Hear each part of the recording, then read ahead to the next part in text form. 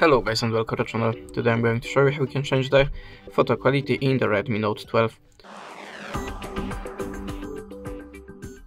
So to start, open the camera app, then in the photo section tap on the three line button and choose settings. Now how you can see that you have a picture quality, and if you want to take the best photos with the best quality, just keep it in the high, but if you want to take the photos and save the space of your device, just switch it to the low or to the standard. And now if you take the photo, you should see the size of the photo in the details.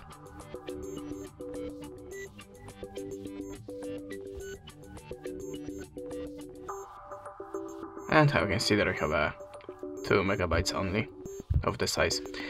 That's it. Thanks for watching. Leave us a subscribe or a comment, and goodbye.